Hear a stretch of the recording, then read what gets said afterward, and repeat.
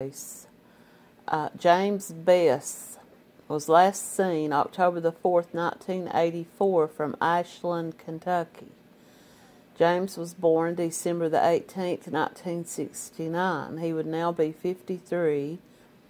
He is a black male with brown hair and brown eyes. At the time of his disappearance, he was 5'6" and weighed 110 pounds. James' photo is shown to age progression. He and Chipley Sanders were last seen together at a home in the 1300 block of 13th Street in Ashland, Kentucky. Their whereabouts are still unknown. James has a scar on the right side of his waist, and his eyes are grayish. Chipley has a pale birthmark on his back over his left shoulder. And here is Chipley. Chipley was born April the 10th, 1971. He is a white male with brown hair and brown eyes. At the time of his disappearance, he was 5'5" and 150 pounds. These boys were around 12 or 13 years old when they went missing, or something happened to them together because they were last seen together. I don't know the circumstances. Charlie Project. There's pictures here of age progression of Chipley Sanders. They believe him to have been a runaway. Of course, you know. Now, here's some information that I just came upon that makes this thing a little bit more, I don't know if it adds to the mystery or takes away from the mystery. Chipley and James Bess were both boys who lived in a group home. Now, the reason that I say that is because we know that children who are from foster homes, group homes, certain other situations like that are more at risk. It could be that, and this is, I'm not accusing anybody of anything. I'm just saying, I'm speculating here that it's possible. We've heard of this happening before, that these boys are just kind of written off of the books, you know. Human trafficking is what we would call it today. Sex trafficking or human trafficking, we might call it today. Back then, they probably didn't call it that. And did they do any investigations into whoever it was that was running this group home to see if these boys actually were runaways or if there was something going on there?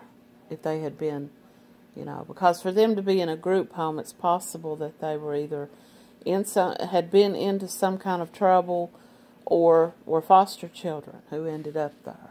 Chipley and one of his siblings were adopted by a Radcliffe couple in 1980, but Chipley was sent to the group home in 1983. So it's possible that he had, you know, had some troubles in his life. And so this is from Reddit, Unresolved Mysteries. While I was grocery shopping in November, this is from the user Famous Ohio Applehorn, and this was posted 5 years ago. While I was grocery shopping in November, I noticed a poster for the National Center for Missing and Exploited Children for two young boys named Chipley and James. I saw the poster a couple of subsequent trips to this grocery store, and it got to me enough that I took a picture of it. So I remember to look their case up later. I was saddened to learn of their disappearance because I immediately thought of the abused boys from the former Florida Home for Boys. I've tried to find out what I could about their case, but here is all I could find so far. On Thursday, October the 4th, 1984, 12-year-old Chipley Charles Sanders and 14-year-old James Eric Bess ran away from a boys' group home in the 1300 block of Ashland, Kentucky. Some sites list them as definitely running away, while others say they were suspected to have run away. James was last seen wearing a blue denim jacket, a sports t-shirt, blue jeans, and gray sneakers. So now it says here that Chipley was last seen in Radcliffe in Hardin County. The two towns are 3.5 hours, 255 miles apart by car. Both boys were classified as endangered missing, but on the other poster that I just read, they were listed as runaways. Other than the information above, I could not find much about Chipley and James's disappearance. Even newspapers.com was a bust. There's usually more sources for these missing persons cases, but when I Googled them, I came across this mugshot for a white male who goes by the name James Eric Bess and James Edward Bess in Pulaski County, Kentucky. Obviously, James Bess is probably a fairly common name, but it struck me that he looked an awful lot like Chipley Sanders, and sometimes runaways will use an old friend or family member's name as an alias. Chipley Sanders, if this mugshot were Chipley, it means that he is alive, or it's just a huge coincidence. How did James and Chipley end up 255 miles away from Ashland after running away from a group home? Did Chipley and James have help running away? Well, it would certainly appear that they did. How far apart in days were they seen, or was Chipley at least seen in Radcliffe? Did something more sinister happen at the home?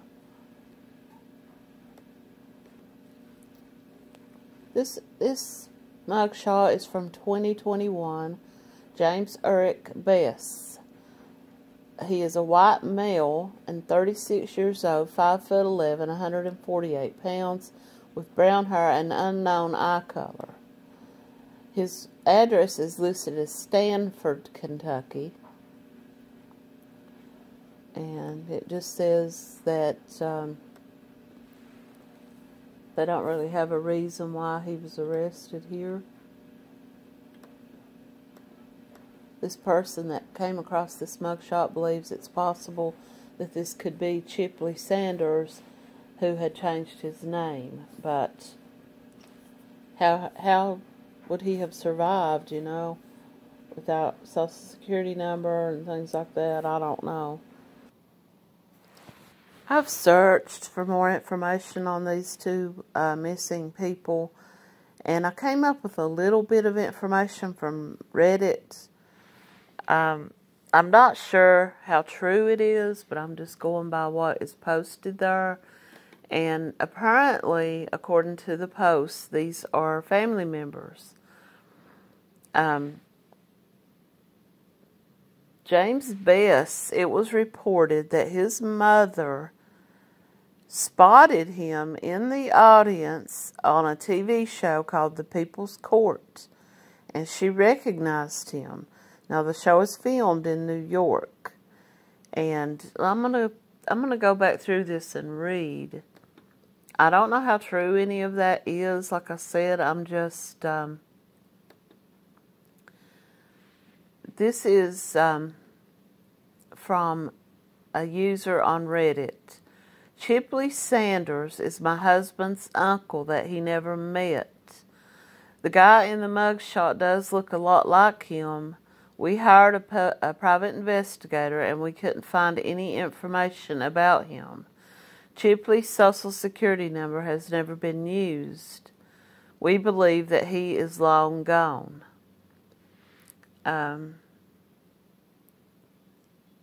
Someone else asked the question. Someone else posted that they were from Ironton, Ohio, which is across the river from Ashland. and asked the question, did the police or anyone ever search the Ohio River? Was it possible that maybe the two boys had ran off from the home, and there were barges on the Ohio River in Ashland, Kentucky? Is it possible that they may have gotten on a barge? Those are just some different speculations that people are asking. Message on a message board from 2008. This is it's supposed to be this Chipley's brother. I'm going to give them the benefit of the doubt here and say that it is the brother. Chipley Dale Lay. My brother, Chip Sanders, which was his name after he was adopted, was born April the 10th, 1971, in Bowling Green, Kentucky, to Rayburn and Sheila Lay. We were adopted in 1980 by Charles and Veronica Sanders from Radcliffe, Kentucky. He just had a hard time, and maybe that was the reason he was sent there. They don't really give a reason why he was sent away. But he was supposedly last spotted in Radcliffe, Kentucky. So is it possible that he had gone back there because that was the last home that he knew, and his sister was there? And is it possible that he had gone back there and maybe he ran away from there? These are just some speculations, some different comments on Reddit. Chip was placed in the boys' home in Ashland, Kentucky in 1983.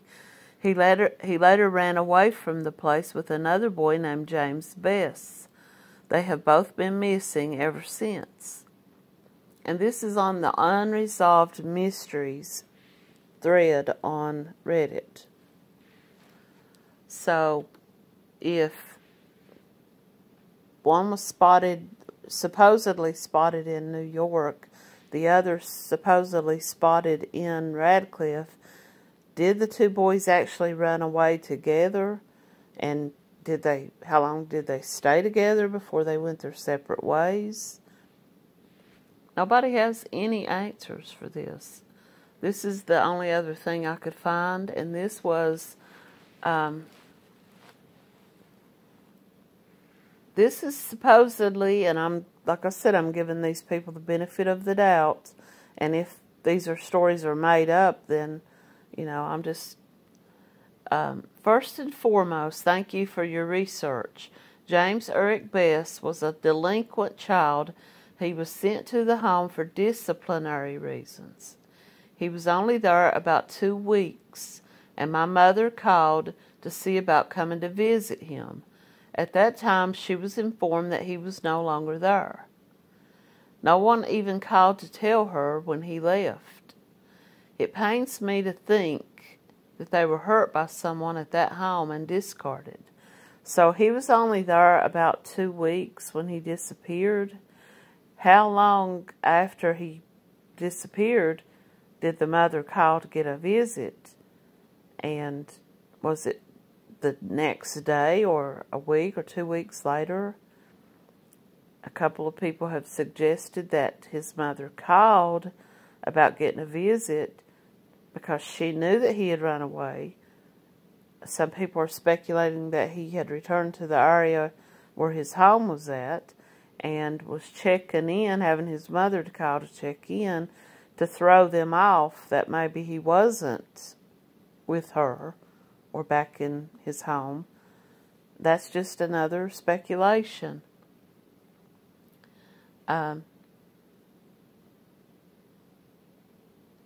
My mom took a DNA test last year to put into the databases. Before my brother was sent to the home, it is believed that he may have had a baby on the way. Yes, I know that's a really young age. He was about 13. I think he was 14 when he left the home. So about 14. This is, I think, one of the reasons why he was sent to the home. Every day after school, he would send me and my other brother outside while he brought a girl to our house. One day, my mom came home and caught them having sex. We don't remember the girl's name, but we did hear rumors that she was pregnant. I may have a niece or nephew out there somewhere. This was dated recently. This was 9 months ago, so basically 2022. My mom will be 69 years old in August. I pray that she will soon get answers. We lived in Lexington, Kentucky at the time that this happened.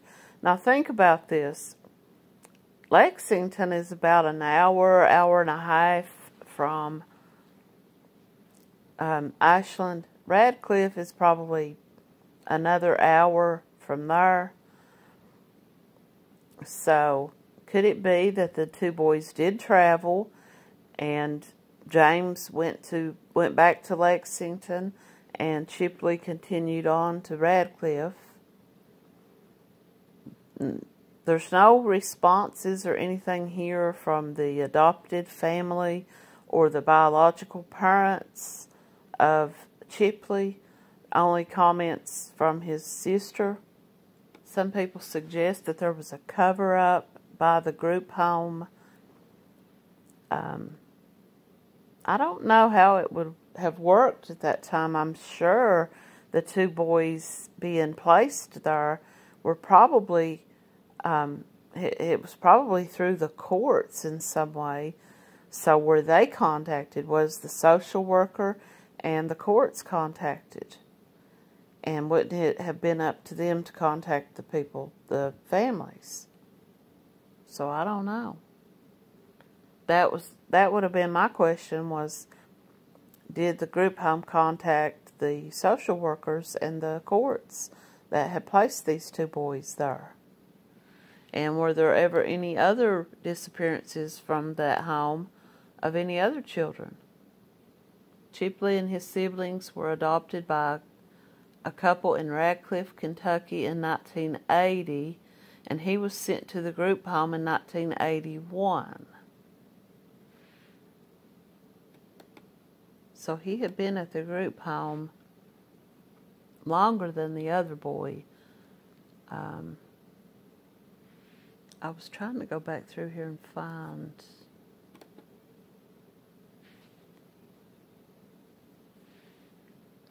I personally do not believe that the mugshot of this man from Somerset, Kentucky is the same person.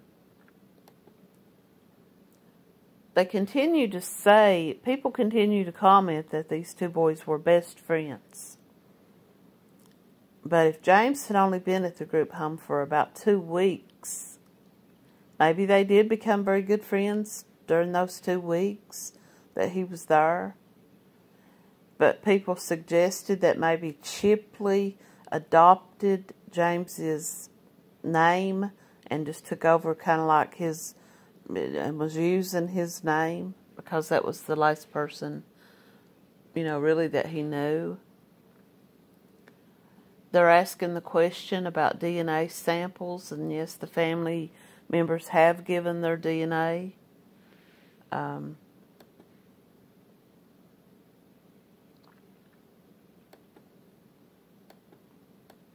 That's really all there is about it. They would both be in